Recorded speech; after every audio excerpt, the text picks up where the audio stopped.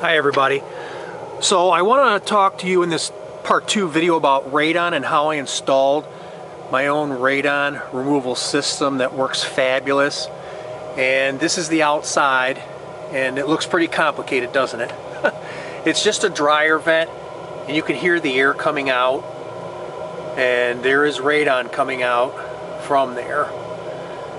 The other thing I found kind of interesting was I've got a Juniper Bush here, and there's just a little bit of brown on some of it, but it hasn't killed it yet, which I found was kind of interesting.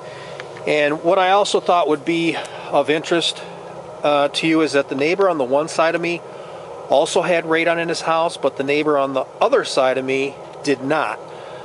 So I thought that was pretty interesting.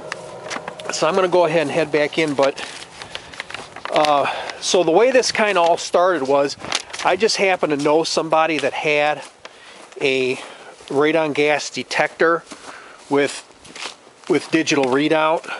So I did a test in my house with it, and I ended up having, I had 30 parts per million in the basement, and I had 10 parts per million upstairs, so I knew I had to put a system in.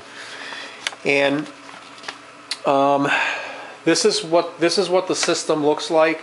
It's very simple. You just got a lid right at your sump pump crock, and then you've got that's your discharge pipe with your motor that pulls the air out, and you've just got your additional piping run, and there you can see where I've got my 90-degree bend where it goes outside to the dryer vent that you just saw.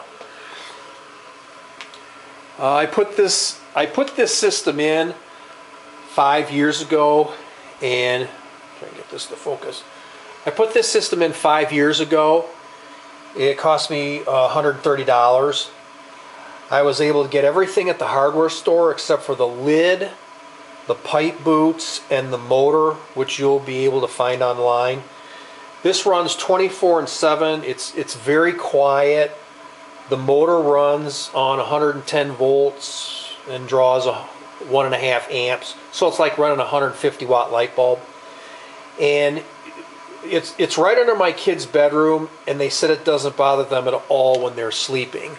So the noise is not an issue. Now, let me turn the light on here so you can see just a little better. So I'm going to go through the components that I put in to make this all happen. So obviously we've got our sump pump crock, and you can see the pipe inside the sump pump crock, and that of course is where any water in your foundation is funneled to and then gets pumped out. If you have a sump pump in your house, you know how that works. Well, the beauty of this system is I was able to actually use the existing sump pump and the drainage pipe to withdraw the radon gas out from under my foundation. And if you've got a sump pump crock, you'll be able to do the same thing too. And it'll make it a lot easier to put in. It'll be actually very simple. So what you have is you've got, where it first begins is your lid. This lid is made out of a material called Lexan. It's very strong. You can stand on that, it will not break. Do not put in a piece of plexiglass. If you do and somebody stands on it, they may fall through it and break their leg or cut their leg very bad, so don't do that. Use Lexan. This piece of Lexan is one of the things that I had to get online, and I just got it. It came as a square, and I just cut out a circle lid. This is 3/16 of an inch thick, and again, it's very strong. And what I did was I took weather stripping. This is 3/4 inch wide weather stripping, It's a 1/4 inch thick, and it's the sticky. It's sticky on one side. So the sticky side I attach to the bottom of the Lexan material all the way around, and if you look into doing this, you're going to see a lot of people, they're caulking this down to the floor, which is going to make an absolute mess. And then if you have to, you know, replace your sump pump, or you want to clean your sump pump crock, then you're going to have to tear that up and then recaulk it down. I just thought it was kind of a mess, so I didn't deal with that, and I thought the weather stripping would be a lot simpler. The other thing I did was, you can see I've got these cross, remember these 2x2s? That's just so that in the event that you know, the kids were down here playing, or the dogs, if they were messing around in this area, there's no way that the lid can move. It's going to stay stationary in that position. So that's why that's in there. So the other parts that I had to get online were these rubber boots. You're going to need to get a rubber boot for your sump pump discharge pipe. You're also going to need to get a rubber boot right here, which is for your sump pump electrical cord.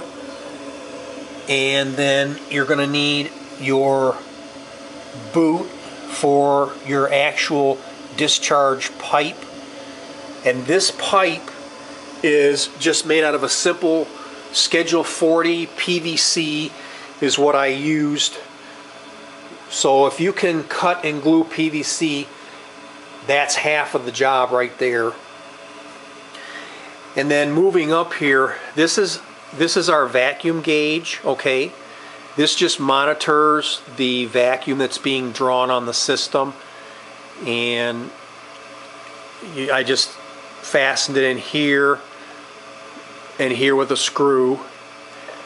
And then you just drill a hole in the top here. I think it's maybe a 1/8 inch hole, 1/8 or 3/16 inch hole. And then this tube, it just pushes right into that hole. Didn't have to glue it. So that was all that involved. And then, let me turn this light off.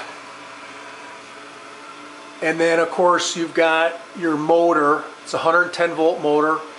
As I said, it draws 1.5 amps, or it's comparable to a 150 watt light bulb.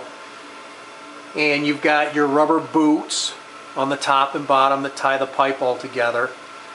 And then you can see I just capped off the one end, and then I put metal clamps around the 4-inch PVC pipe to hold it up. And it just goes, like I said, down a little ways again. And just made a 90-degree bend there, and out it goes to the dryer vent that you just saw. So that's the system. And I hope this helps you. I'm very happy with the system, and if you've got any questions, please feel free to ask. And God bless you, and I hope you have a great day. Bye-bye.